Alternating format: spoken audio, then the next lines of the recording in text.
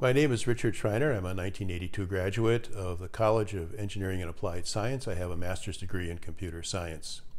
I've been active in the university almost continuously since I graduated, part of the time with the Alumni Association and also working with the development department. Through those years, I've learned a lot about how the cost of a college education has just continued to rise relentlessly and the struggles that all students have to finance their college education.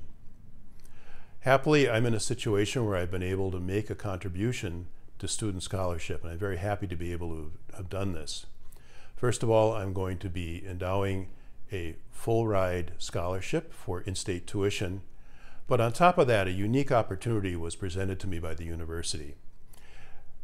The College of Engineering and Applied Science has a Student Success Center, which is something that is really near and dear to me because of my personal history as a student.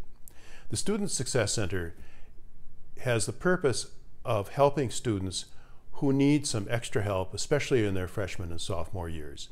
If they need group study, if they need tutoring, if they need some kind of remediation. This is all crucial and can make a crucial difference between a student succeeding or failing.